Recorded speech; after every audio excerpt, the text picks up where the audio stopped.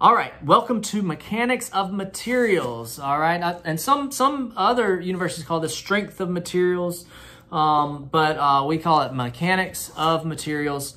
And I hope you have got the notes. Maybe get the notes if you don't have them, either the electronic copy or print them out, or if you're in person, you can buy them from ASCE. But get the notes for our mechanics class. Here, we're building on statics, all right? So hopefully you had to pass statics with a C or better in order to get in this class. So we're gonna take everything we've done from statics and then add this on top of it. Some of these problems, you have to do a statics problem to begin with just to find the forces. And now in this class, we're taking those forces and we're finding the stresses, right? We're kind of opening up the beam and saying, okay, you've got all these forces on you. What do you feel on the inside? It's almost a psychology course. We're cutting it open and seeing the stress that these forces are causing on the beam. I don't know, is anybody feeling stresses due to forces? There are really some analogies. One day I'll tie those together a lot better. But it's an interesting class, I think. We're gonna talk about failure. All right, we're gonna talk about strain. You know, some of this stuff could really fit our lives right now, but we're mostly talking about beams under stress and how they strain, how they stretch, how they deform, how they fail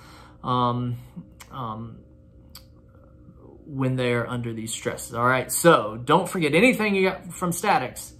We are building on top of it. Make sure you got the notes, because the notes follow along with my videos, right? I don't think the videos are that great unless you have the notes that you're following along and filling them in. There's something about writing with your hand and your pencil that connects it up here. And so don't just passively watch, really fill in the notes while you're watching. And so for my class, you get credit for filling in those notes and submitting it after every day. So this is mechanics. One thing about mechanics, so we have a recitation, which is not a lab. It's sort of an extra problem session that the TAs host.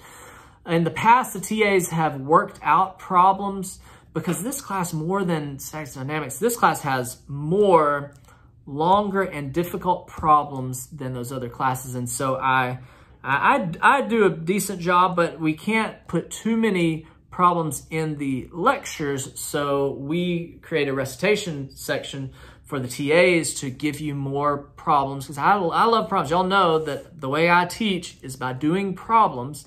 So the more problems we can do. So anyway, we have a recitation that the TAs are hosting. They used to teach live by hand, but I think this semester we're gonna give them a couple of problems that they're going to post solutions, and hopefully good solutions to those problems. And we're gonna use the recitation time for tutoring, for question and answer, for please, you know, show up and work on your homework. Even if you don't have questions about it, use that recitation time to work on your homework. And then when you have a question, ask our TA to help you. They are great graduate students. They're smart. They hopefully know, and I think they've been mechanics TAs before, so they know the material. So that is how our mechanics course is going to go. This course, more than others, it's a lot of material, and I think it's material you haven't seen before. You know, my statics and dynamics course, you may have seen those in physics. Our mechanics, I don't think you've seen this before. And I think that makes it pretty interesting, a lot more interesting, and more fun for me to teach you things that, you know, nobody's taught you before. So I like this class because I think it's more difficult than statics and dynamics. I think it's a lot more material.